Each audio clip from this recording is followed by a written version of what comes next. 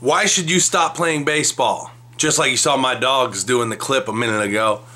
They know the rules in this household, and that's that they need to take a little bit of time off of baseball every once in a while. Just as I did with making some videos, I took a few months off. I think everybody needs to take a little bit of time off to let their bodies heal, to let their get a little bit of balance in their life. You don't want to end up getting burnt out. I think these guys that play year-round baseball all along, especially the young athletes, are going to get burned out if you're playing that much baseball. You need to give yourself a little bit of balance. You need to give yourself a little bit of time to heal and just get some downtime away from the game. I think parents got it confused nowadays that you have to specialize early on in an athlete's career, and that's just not the case. I think it could do the opposite effect. If you're playing too much baseball, like I said, you can get burned out. You can injure yourself, putting yourself through that many game reps. I think a great way to develop as an athlete, as a baseball player, is actually to go and play other sports during the year.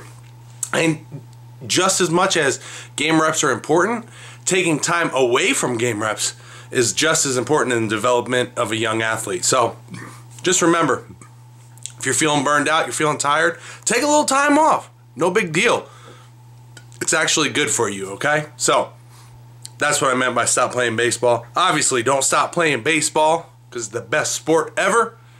But make sure you're playing some other stuff. It's great for your athletic ability, and give yourself that time off, that little bit of rest that's very much needed for your body and for your mind. All right, guys.